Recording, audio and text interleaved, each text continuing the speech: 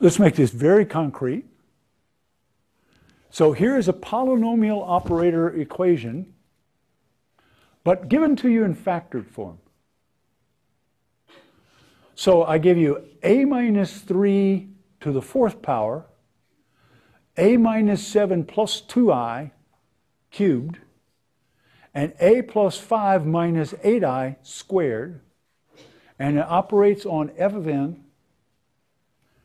And now I just claim there is the solution. The solution is a 9-dimensional vector space. Where did I get 9 from? What's the degree of that polynomial? 4 plus 3 plus 2 is 9. Do you see the 9? Everybody see the 9, the degree 9 of the polynomial. Now, I'm a nice guy, so I gave it to you in factored form. If I wanted to mess with you, I would have carefully multiplied that out. Actually, I wouldn't have carefully. I would have asked Maple to do it. And then I would have written it as a polynomial like this and said, factor it. Okay, and then you would have said, okay, big boy, and you would have left the classroom, gone to your computer or to a lab, and you would have fired up Maple and said, Maple, factor this. And it would. Okay, so I just saved you a trip to the lab, and I factored it for you. All right, so there it is in factored form, and now, so a minus 3 is a factor 4 times. That means 3 is a root of multiplicity 4. So there are 4 terms in the basis that correspond to that root. 3 to the n times 3 to the n squared times 3 to the n, and n cubed times 3 to the n. Is that clear? Is that really clear? It's got to be clear to you. All right. A minus 7 plus 2i is a factor, so the root is 7 minus 2i. And that's a root of multiplicity 3. So there are 3 terms in the basis that correspond to that. 7 minus 2i to the n times 7 minus 2i to the n, and n squared times 7 minus 2i to the n.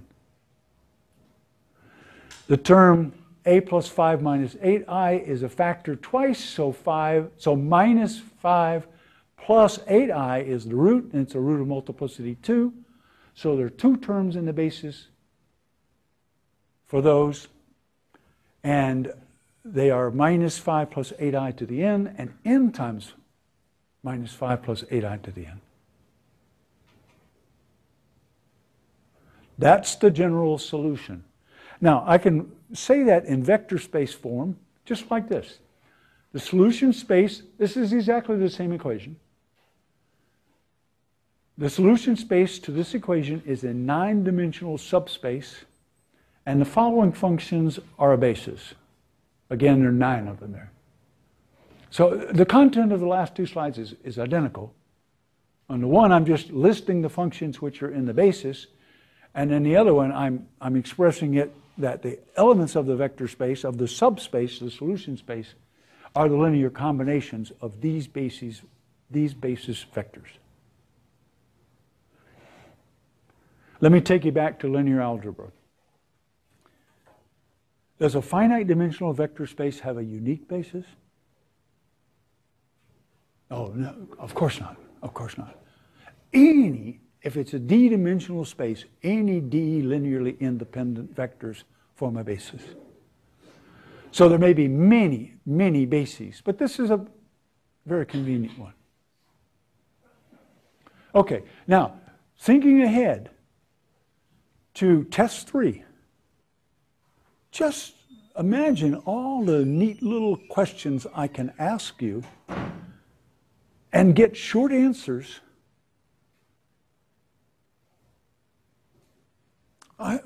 Okay, I'm not going to give you a polynomial of degree 9 and ask you to factor it. But if I give it to you in factored form, and I just write out some function, I could ask you, is this in the solution space? Yes or no? And you should be able to answer that like that.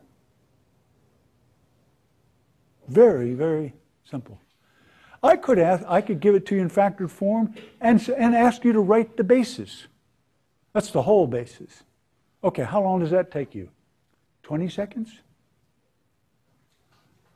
I can ask you, is this function in the basis? I can write out, see how I can compartmentalize it?